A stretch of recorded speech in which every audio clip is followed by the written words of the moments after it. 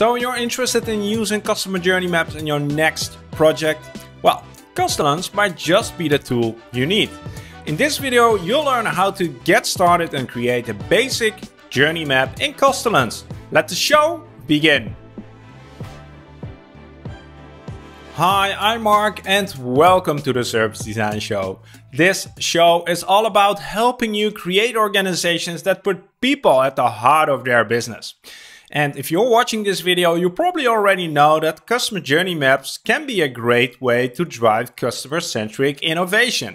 And like any other professional out there, we as service designers, customer experience professional, should have our own professional tools, right? This is a soldering iron. And so is this.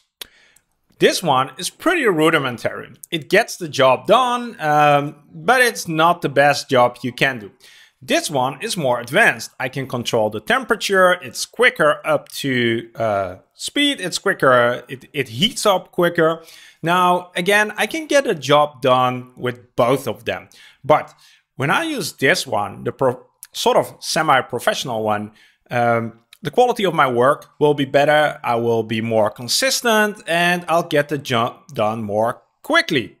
So if I would be a professional, if welding, soldering would be my profession, I'd know which tool I'd use. I'd want to use the tool that allows me to deliver higher quality.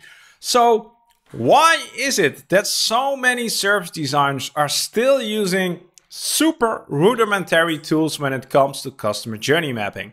I have no idea, because we have much better tools out there, and one of those tools is Custellence. There's no excuse anymore. Professional customer journey mapping tools should be part of your toolbox, and we've reviewed a few of those tools before. Check out this playlist if you're interested to see which were the other ones. In this video, we're going to look at Custellence, and this is a two-part video. In this video, I'm going to walk you through the basic features of Custellence and create the basic structure of a map. In the second video, we're going to look at some of the pros and cons and how you can actually use Custellence on a day-to-day basis to drive customer-centric change. Now, if you're interested in how to make a journey map, what steps you should take, this video is not about that. Check out this video over here that will help you to do that. This video is really about how to use the tool. Now, what's good to know is that Custellence started out as an internal project at a service design agency and then later became public. So the people who created Custellence are actually service designers who are designing a better tool for themselves. Now, as you know, I run a course called The Perfect Map with Daniel Yoraman, and Daniel is one of the people behind Custellence. So I have a personal relationships with the people who've built this tool, but I'm going to give my honest feedback and try to give you the most objective perspective on how to use this tool. I've reached out to the people from Custellence and asked if they want to do sort of a promotion or discount for the viewers of the Service Design Show, and they said, of course we do. So if you use this code that is down here or down below in the description, you'll get 10% off of the team license when you sign up for a year. Again, check out all the details down below in the show notes. So let me share my screen with you and jump into Custellence and start creating a customer journey map. So here we are. This is my Custellence dashboard. I'm already logged in. I have an account, and you can create a free account just to play around with the tool and see what it's capable of. So you could create the same map I'm going to do over here. And I want to show you what the map is that we're going to create. This is what the final result will look like. And like in all the other examples, we're going to do the visit to the zoo as our journey. So let's start by creating a new map.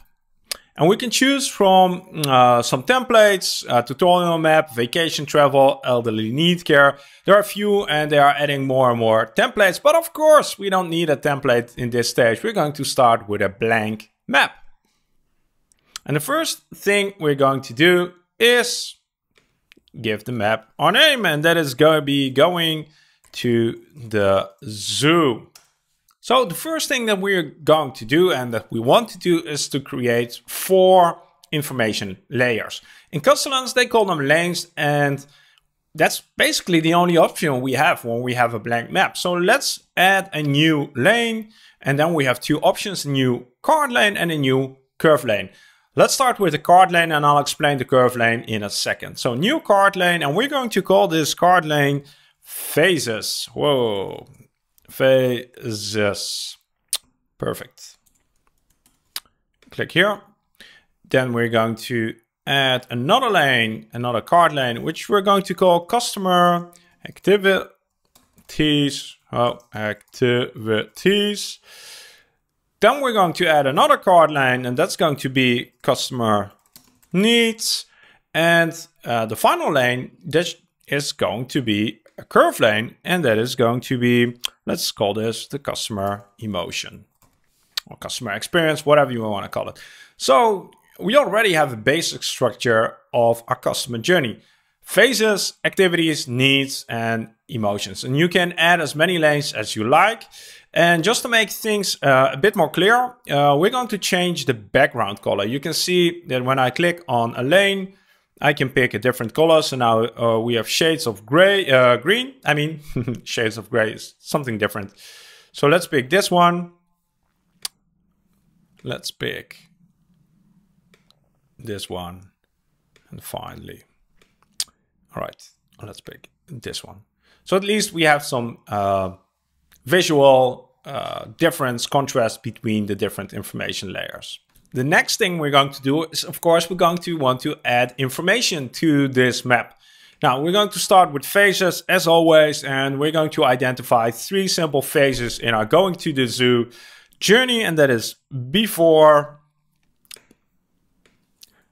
during, and of course you can guess what the final one will be, and that is after the visit.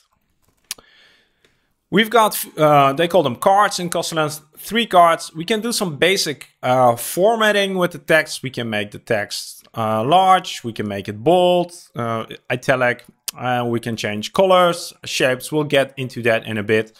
But just let's say everything is bold and everything is large, just to make our faces stand out a little bit more. There we go. Next thing we want to look at is customer activities. So what do we actually do when we're going to the zoo? Well, before we could say we need to buy tickets, right? And the next thing, that's not enduring, but let's say drive to the zoo. Now you'll immediately see, hey, this isn't right, because drive to the zoo is still in the before stage. Well, one of the super powerful features of Custellence, and I think one of the things that make it one of the best customer journey mapping tools around, is the ability to really easily drag and change stages, cards in your map. So I can really easily resize certain cards and create space to do something new. And I can do the same with individual cards below. This is really, really useful. So let's just add 2 more just because we can.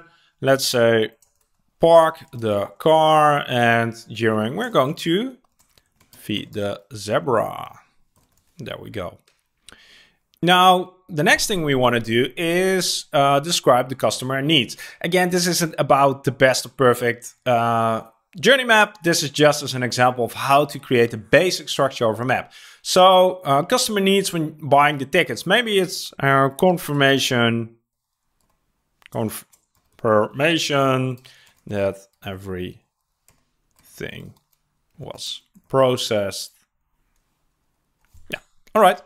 Driving to the zoo. Maybe the need is to build excitement and park the car. Could be something like clear navigation, right? Now, what about the curved lane? Because this is like the iconic lane that you see in customer journey maps. Maybe this is the distinctive thing of customer journey maps. And we create a curved lane by adding points and then dragging them around. So we can do something like this. And the Custellence gives us the option to either give a color, like we could say, this is neutral, this is a positive experience, and this is like a negative experience. Now, you can be really creative with how you use this curved lane, because you can also create a lane, for instance, for business impact or for required investment, or maybe for how much research you've already done. How confident are you that this is actually the need? So you can use a curved lane to display different kinds of information. And the final thing I didn't show is you can also use an icon. There are a few example icons here. So now we have a green smiley face in our curved lane. Now, what I always talk about when reviewing these tools is the abilities to add metadata, and that's what we're going to do next. Now, Custellence has a killer feature that I haven't seen in any of the other tools so far that we've reviewed, and that is the ability to add sublanes. Now, you'll see in a minute why sublanes are so powerful. So let's say we have customer activities and we want to add our research data. We want to show proof that we know what customers are doing. So let's call this sublane research data. And then we could add a card below buy tickets, new text subcard, where we say, where did we get information about that the customer is actually buying tickets? We could say, looked in Google Analytics. Oh man, come on, looked in Google Analytics. But driving to the zoo, we could also do something like add an image. So for instance, if we actually did a photo study, then we could take some of those photos of the photo study and add them in Custellence, close it, and actually show the customer activities. And the cool thing about it is that you can have multiple sublanes.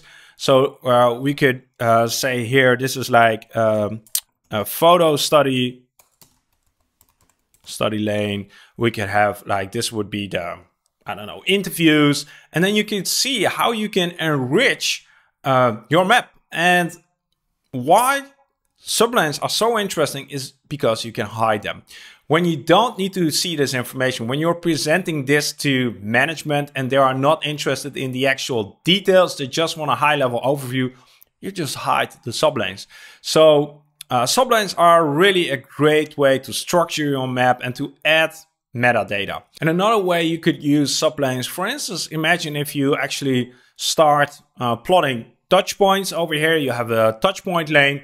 You could divide that lane into different channels like social media, phone, physical, or staff, and then hide those lanes when you don't need them. So at first it might seem like an insignificant feature, sublanes, but once you start collaborating on maps, once you start actually using maps on a daily basis, which you should do, then you'll see how important it is to have a granularity within your existing map. And the final thing I want to say is that Custellence, we already showed that you can add text, you can add images, but you can also add, for instance, a file, subcard where you link to a presentation or a different image or something like that.